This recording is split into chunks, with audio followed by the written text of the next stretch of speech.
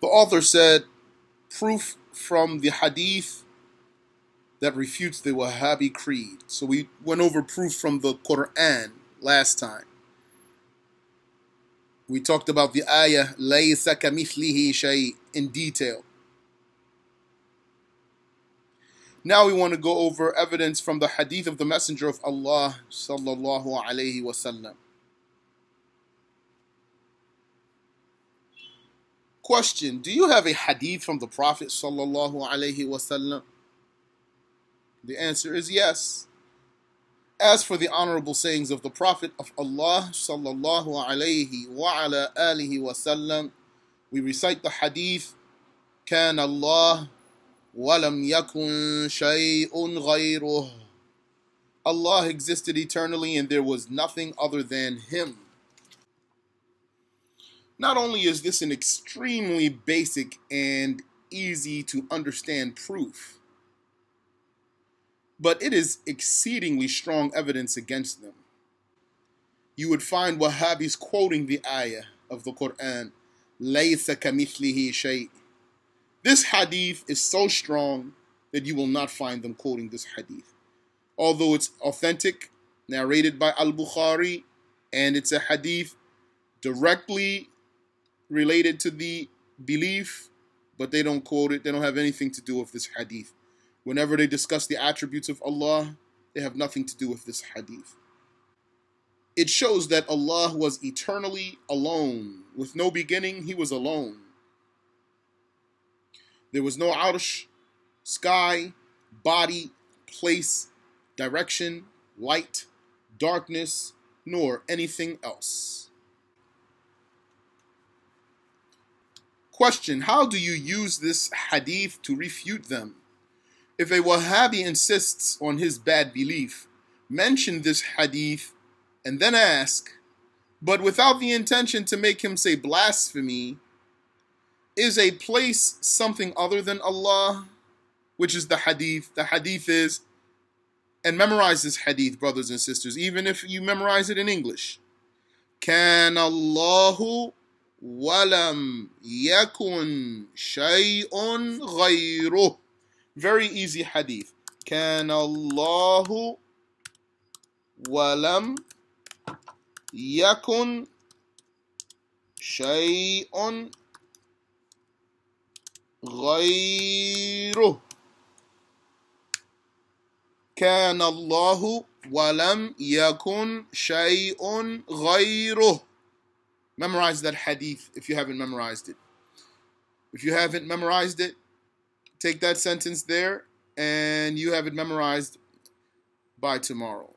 Shouldn't even take you that long to memorize that hadith. Now in English, you can say, Allah was, and there was nothing other than Him. Allah was, and there was nothing other than Him. That's the hadith. Or you can say, Allah existed, and there was nothing other than Him existing. Or you can say, Allah existed in eternity, and there was nothing other than Him existing in eternity. But if you just want to memorize it by its bare literal meaning, Allah was, kan Allahu, Allah was, walam yakun shay'un ghayruh, and there was not anything other than Him, and there was nothing other than Him. So if a Wahhabi insists on his bad belief, mention this hadith and then ask, but without the intention to make him say blasphemy. So our question is not to lead him into blasphemy. Rather, our intention really is to make him understand and accept the truth. We correct our intention. We want to help this person to believe properly. So the question is a place something other than Allah? كَانَ اللَّهُ وَلَمْ يَكُنْ شَيْءٌ غَيْرُهُ. Allah existed and there was nothing other than Him existing. Is the place something other than Allah? He can give three possible responses. One, he will most likely ignore your question entirely. And instead of answering, he would ask you a different question, or he may change the subject. If he does either of those, do not answer his question, nor follow him into another subject. Stick to the hadith and do not let him get away with not answering the question. You have tunnel vision. When you're involved in these debates, you ask a question and you want an answer for that question. So you ask him, and no matter what he says, if it's not the answer to the question, you do not move forward. So he will most likely ignore your question entirely, and instead of answering, he would ask you a different question. That's a common way of evading a question in a debate or in other than a debate, in some form of interrogation or whatever. You ask a person a question and then he just asks you a question. So if it were me, if I asked a person a question and then he asked me a question, I would say to him, I asked you first. They'll say, well, I asked you second. So then I would say, so since I asked you first, you answer me first. And since you asked me second, I will answer you second. So I asked you a question. What's the answer? So if he does either of those, he ignores you or he changes the subject, he asks you a different question, do not answer his question. Whatever was that new question he asked you, don't answer it. Nor follow him into another subject. Whatever issue he brought up, don't follow him into that issue. Stick to the hadith and do not let him get away with not answering the question.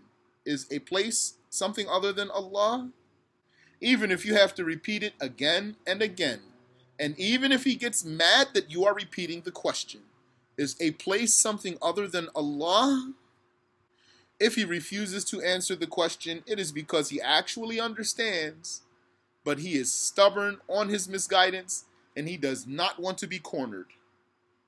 For the dishonest person cares about winning a debate, not about conforming to the truth.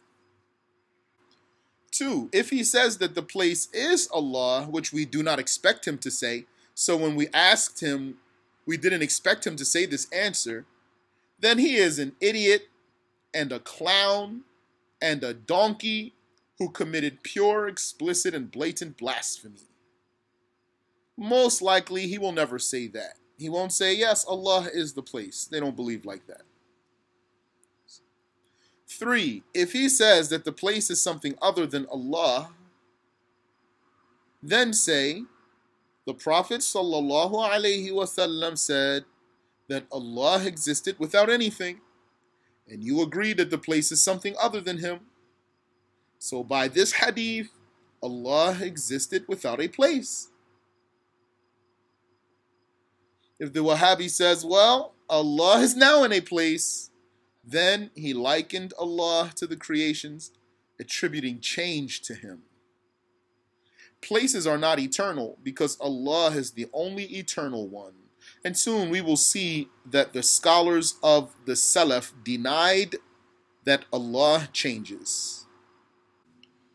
Therefore, the scholars said that if someone says that Allah is in a place, he is either saying that Allah is created or that the place is eternal. If someone says Allah is in a place, then he is either saying that Allah is created or that the place is eternal. They also said that if someone says that God is a body, then he is either saying that God is a creation or that bodies are eternal. Eternal here means with no beginning. They also said that those who attribute a body to God have left no way to prove that the world is a creation. We spoke about that before in previous lessons. The meaning of that is that the one who believes that Allah is over the throne, for example, if it were said to him, how do you prove that the world is created?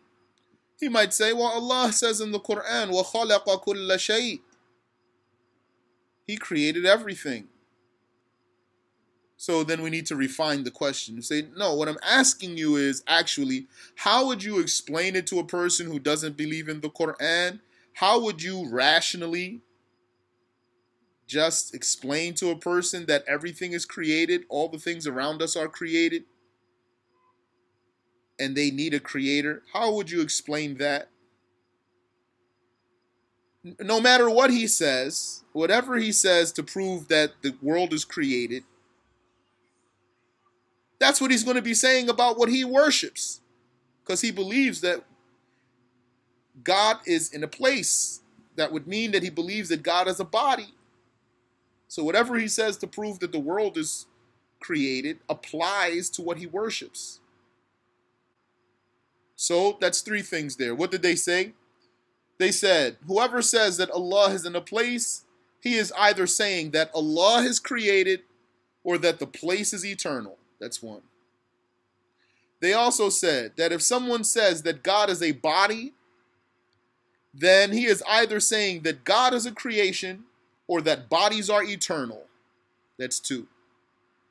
And they also said that those who attribute a body to God have left no way to prove that the world is a creation. How's the voice? How's the voice? Good voice? Okay. Alhamdulillah. Extra detail. The shirk of Ibn Taymiyyah. Now I might need you, I need you to put on your thinking caps, brothers and sisters, for this one. Okay? Some of you are already familiar with this. And some of you, this might be the first time you've ever heard some talk about what we're going to say now. So if you're not familiar with what we're going to mention now, then you need to concentrate and focus with me. To give you a quick background, we're talking about something being created or not created. If something exists, then it either exists with a beginning or without a beginning. There's no third option. If it has a beginning, if it exists and it has a beginning, then that means it's created. It's not eternal without a beginning. If it exists, but it's not created, that means it's eternal. It does not have a beginning. Otherwise, it doesn't exist. Because of the clarity of this refutation from this hadith of the Prophet sallallahu alaihi wasallam, Ibn Taymiyyah went to claim the existence of the types of things eternally with Allah. The types of things. There should be an underline there. The types of things. Not the things themselves, their types or their kinds. This means that he does not confirm that a thing itself is beginningless. No, the thing itself has a beginning according to him.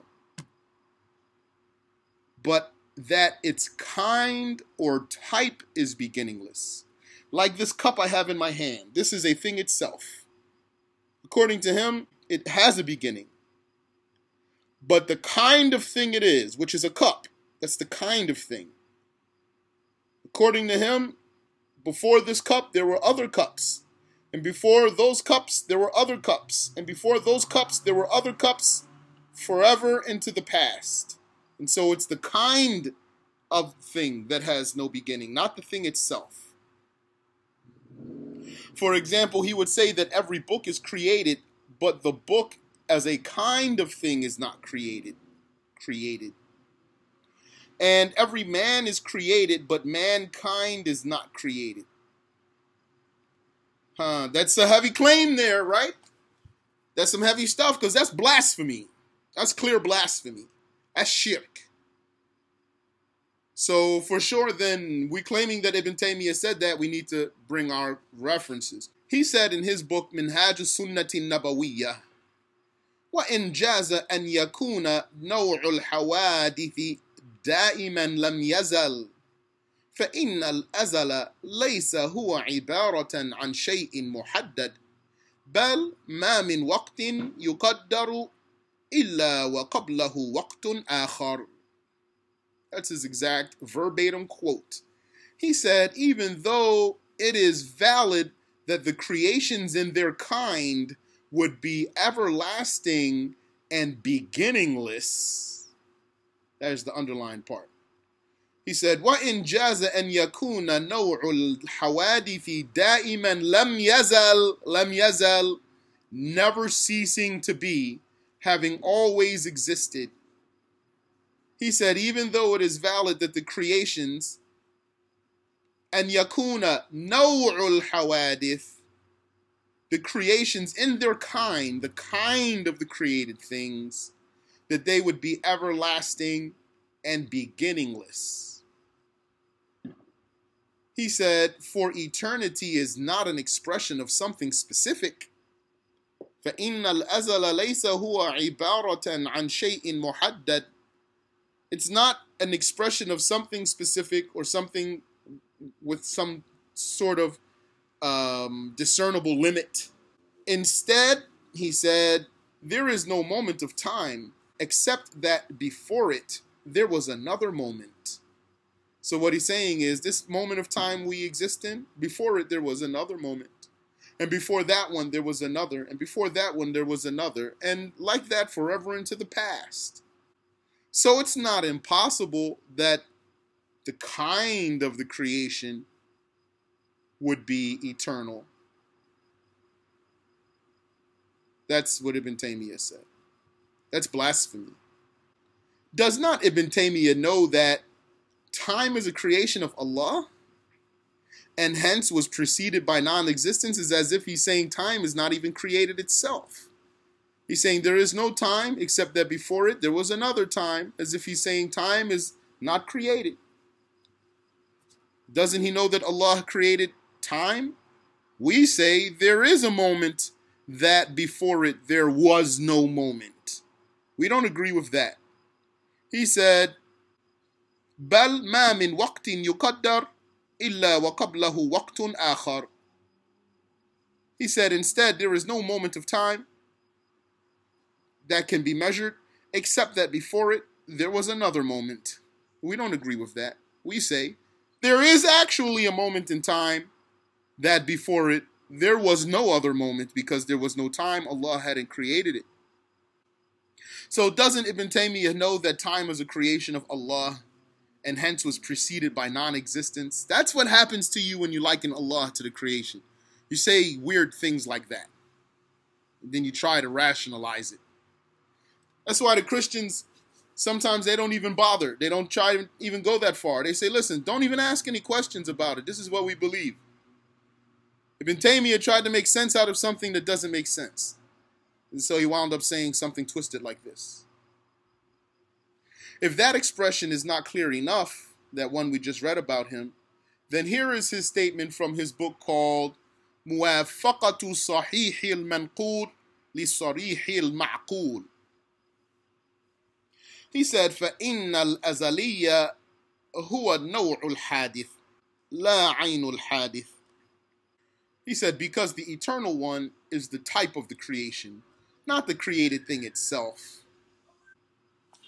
So that's Ibn Taymiyyah's conviction. That wasn't the first one we read. That wasn't a slip of his pen. That wasn't a perversion inserted by someone who typed up his manuscripts and added that statement. Rather, he has statements like this spread throughout his books. These are only two statements here. He has more. He said it over and over and over in different ways. What led Ibn Taymiyyah to say these things is the fact that he wants to confirm a place and a direction for Allah, no matter the cost. Thus, if it were said that attributing a place to Allah means that Allah changed, meaning if it were said to him, hey, Ibn Taymiyyah, hold on a second. You said Allah is over the throne, but don't you know that Allah has no beginning?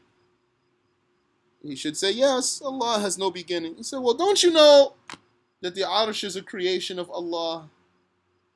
He would respond by saying, well, no, actually, the place as a type of thing is beginningless. So Allah was always in a place. Before that place, there was another place. And before that place, there was another place. That's how he tried to rationalize likening Allah to the creations. His sticking to saying that Allah is a body, whether directly or indirectly, but that's what he's saying, that Allah is a body, and his being determined about that, no matter what, everything else has to bend around that. It made him say these absurd sayings.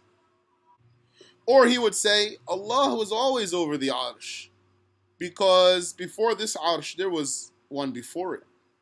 And before that one, there was one before it, etc. And what he really means, according to what we learned, what we heard from some of our sheikhs, that he's saying it's eternal. Because what he's really saying, what he really wants to say is, when he says, before that arsh there was another one, and before that arsh there was another one, he wants to say that this arsh is always going in and out of existence. Like, take the phone that you're using for listening to this lesson, or whatever laptop or device you might be using to listen to this lesson. It's like he's saying, that device you're using, that's not the same device you had a moment ago. It went out of existence and came back. And that moment before that, it wasn't the same. It was a different one before that. And the moment before that, it was a different one. And he took that from philosophy. That's blasphemy. This creed of Ibn Taymiyyah is a shameful exposure and a confirmation of his belief that something existed with Allah eternally, which is shirk. Types do not exist without their individual elements. Yani, let's refute this further. What's the argument, the definitive argument? What's the attack? How do we target this fallacy? By saying that it is unsound to say that the thing itself is created, but its type is eternal, because types don't exist without their individual elements. If it were said, for example, that there is no shoe in the room, that means that the entire type does not exist in the room. The entire type doesn't exist in the room, because none of its individual elements are existing in the room. If, for example, there were no humans, then mankind does not exist. So claiming that the kind is eternal is a claim that the elements are eternal. And thus he has contradicted the verse of the Quran, Huwal Awwal, which means he is the first, meaning the only one who exists without a beginning. Allah. Allah is the only one who exists without a beginning. Also, the Wahhabis believe that Allah moves from one place to another, but motion is not eternal. It comes into existence, meaning it has a beginning, after it was non-existent. Non-existence does not apply to Allah, and non-existence does not apply to any of the attributes of Allah. So Allah would not come into existence after he wasn't existing, and none of his attributes would come into existence after it wasn't existing. So how can the Wahhabis confirm that Allah literally descends and ascends when the Prophet ﷺ told us that Allah is eternal? Kan Allahu wa lam yakun shay'un ghayruh. Allah existed and there was nothing other than him. They don't understand this hadith. They don't see how what they are saying contradicts this hadith, because they didn't even know what being eternal means. They didn't know how to be consistent and say God has no beginning, his attributes have no beginning, therefore anything that has a beginning is not God or an attribute of God. So according to them, he has no beginning and he goes up and down in the sky. According to them, he has no beginning. He existed before the creations even existed, but after he created the creation, he became above the creation. That's impossible. And then not just that he became above the creation, then he actually mixed with the creation and blended with the creation, because according to them, he came down to the sky. So he's coming down from over the arsh, then he goes down below the arsh, below the seventh sky, below the sixth sky, below the fifth sky, below the fourth sky, below the third sky, going down, down, down, and to them that's all eternal, not created. Just because they have kufis and beards and Arabic names, that doesn't make them Muslims. That's blasphemy. Believing like that is blasphemy.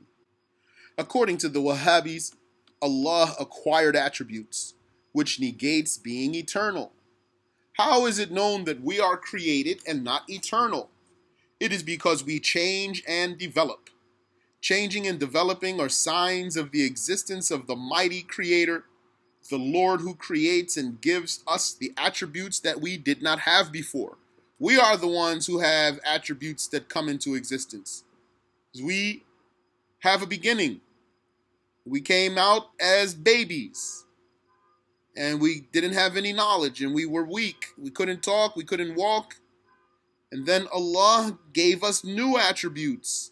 He gave us strength. He gave us size. He gave us knowledge, etc. Changing and developing are signs of the existence of the mighty Creator, the Lord who creates and gives us the attributes that we did not have before.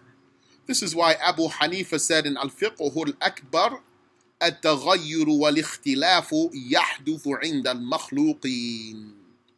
Changes and variations occur to the creations only. That's the implication. He's saying only. He's saying change and variation, that's for the created things. Allah is not a creation, so no one gives him attributes. Ahlus Sunnah agreed that he does not give himself attributes, because whatever Allah creates is a creation, and he does not have a created attribute. Allah is not like us. He is the one who changes things, but he does not change. He is eternal. This hadith is also an explicit one whose meaning cannot be played with. Use it against them and stick to it. Do not let them lead you away from it, as the more devious among them may intentionally try. If you use it properly, there would be no way around it. This hadith is so strong against the Wahhabis that you can afford to start your argument with it. You can dominate in the debate with a Wahhabi by using this hadith faster than by using the ayah laysa kamithlihi shay. Because the ayah laysa kamithlihi shay, which means nothing is like him, they quote that ayah and they misunderstand it and misinterpret it, and so you can bring the ayah, but you're going to argue back and forth with him about what it means to say that he's not like anything. So if you want to really get to the point and squash it quickly, which you should want to do, start with the hadith right away. The Messenger of Allah sallallahu alayhi wasallam said, "Kana Allahu wa lam yakun shay'un ghayruh." Once a sister called me up. She was talking to a Wahhabi. She said, "Talk to this Wahhabi for me." So I talked to him on the phone, and I told him the hadith. So this ignorant Wahhabi, he said, "Don't come with these weak hadiths." So first of all, he didn't know the hadith, because they don't teach this hadith. Second of all, he spoke without knowledge, and he claimed that the hadith was weak. He didn't fear Allah because he dared to assume without knowledge, without even knowing the hadith, that it was weak. And he's not the only one I heard say that about this hadith. So I told him, you can't say the hadith is weak when you don't know. This hadith is narrated by Al-Bukhari. So he didn't have anything to say. He stopped talking. He literally stopped talking and gave the phone back to the sister.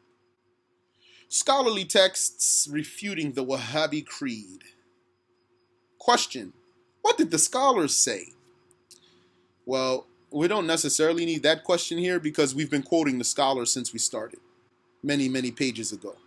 But just for good measure, because we're following a process here. So we refuted them mentally. We went through the mental references. Then after we refuted them mentally, we took to refuting them textually using the religious documents, which we have several, right? We have Quran, we have Sunnah, we have the statements of the scholars. As for the Quran, we went over that, and we talked about laysa kamithlihi shay in detail, as well as other verses of the Quran we mentioned to support what we were saying about laysa kamithlihi shay. Nothing is like him in any way. So that's one type of text. We used it. Now, we moved on from there, and we brought another type of text, which is a hadith of the Prophet sallallahu alaihi wasallam. And we have more to go, but notice here what we're doing.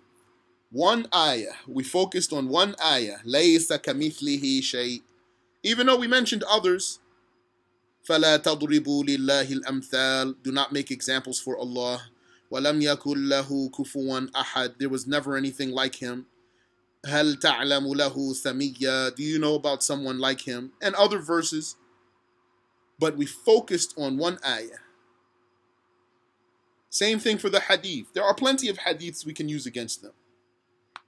But just take this one and focus on it. It's all you need. كَانَ اللَّهُ وَلَمْ يَكُنْ شَيْءٌ غَيْرُهُ. Now, of course, we're going to go over more, inshallah. Question. Can you go over how to prove that the hadith is sahih? What if they say not every hadith in Bukhari is sahih? Oh, that's easy. Yeah, it's true. Not every hadith in Bukhari is sahih. Yeah, but the scholars spoke about those hadiths. So you just want to mention a fun fact? That's all he's doing by saying that.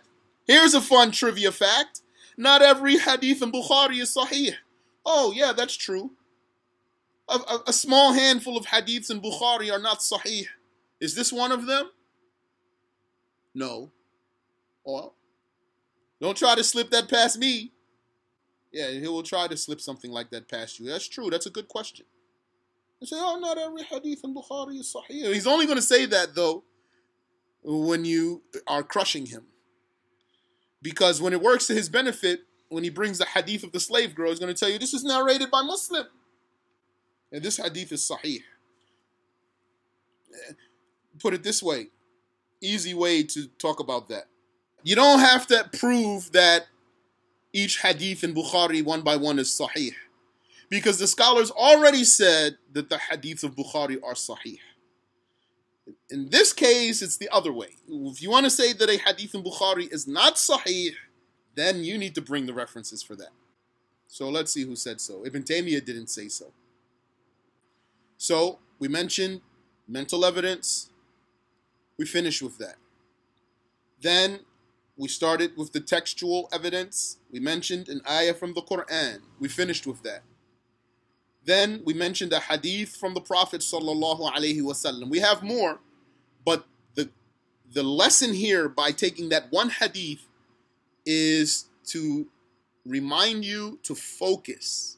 When you talk to a Wahhabi or anyone else, don't bring out everything you have.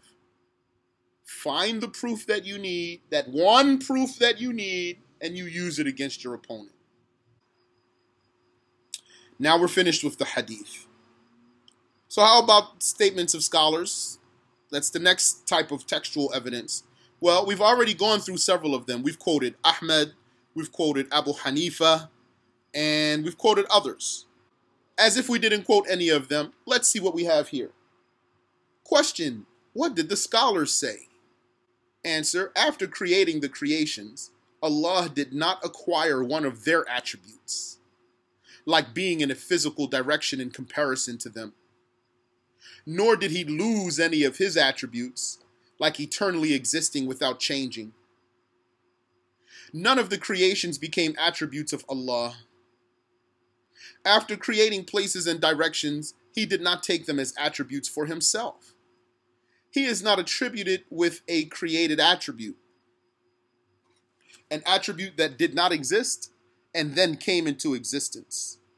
This is why At-Tahawi, a true Salafi, meaning a scholar from the time of the Salaf, He said in his book famous as the Aqidah of Al-Tahawi, Al-Aqidatu Tahawiyah, he said, مَا زَالَ بِصِفَاتِهِ قَدِيمًا قَبْلَ خَلْقِهِ. With his attributes, he never ceased to be without a beginning before his creation. لَمْ يَزْدَدْ بِكَوْنِهِمْ شَيْئًا لَمْ يَكُنْ قَبْلَهُمْ مِنْ صِفَتِهِ. He did not acquire any attribute that did not exist before them, before the creations.